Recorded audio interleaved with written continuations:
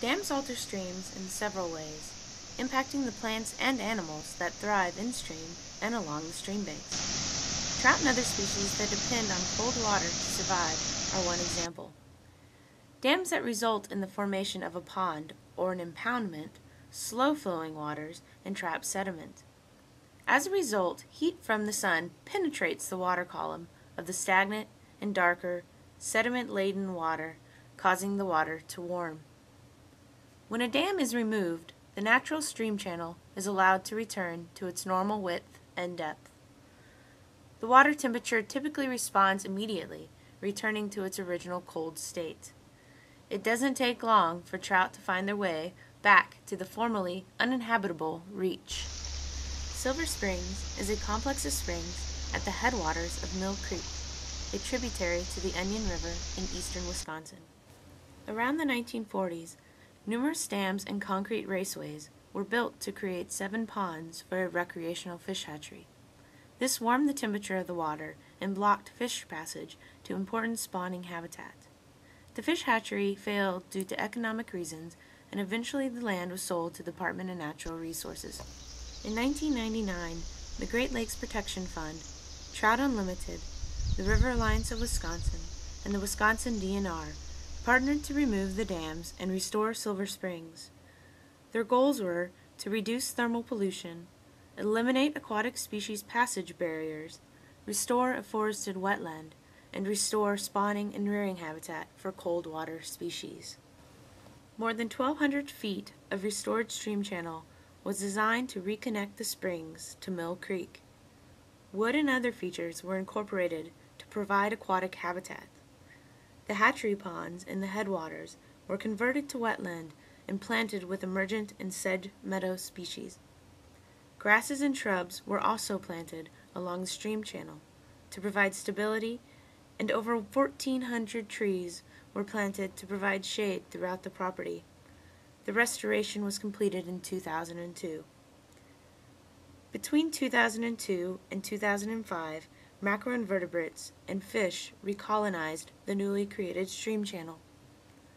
By June of 2002, there were 309 brown trout per mile throughout the new reach, and in June 2005, there were 2,758 brown trout per mile. That is nearly twice the amount in the control reach downstream. In addition to brown trout, brook trout and brook stickleback have been found in the restored reach. The project was a success.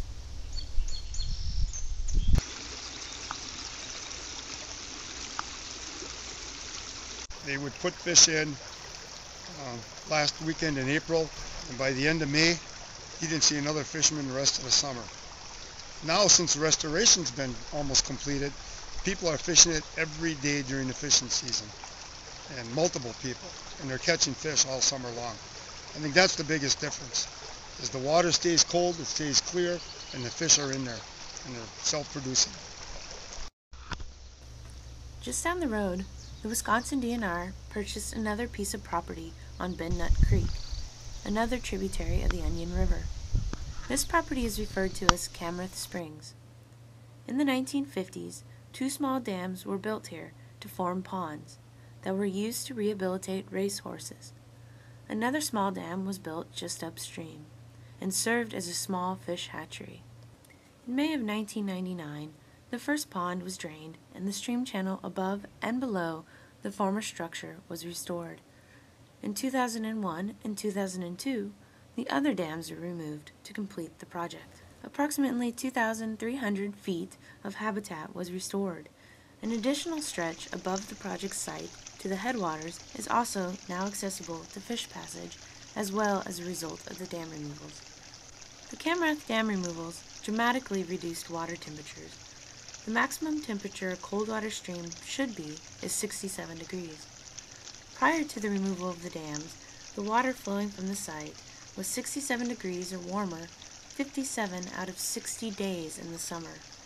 Today, the water is 67 degrees or warmer only 15 out of 60 days of the summer. As the vegetation that was planted along the stream corridor matures, the water temperatures will continue to drop. One thing about the Onion River project that's unique to the nation is that we were able to secure the two major headwaters that form the Onion River. And without doing that, I don't think the success of our project would be anywhere near as what it is now. These restorations, just two of the over 160 dam removals in the state of Wisconsin, were the result of a partnership between the Wisconsin DNR, Trout Unlimited, the River Alliance of Wisconsin, and the Great Lakes Protection Fund. Visit the River Alliance's website, www.wisconsinrivers.org, to learn more about dam removal and how you can support these efforts.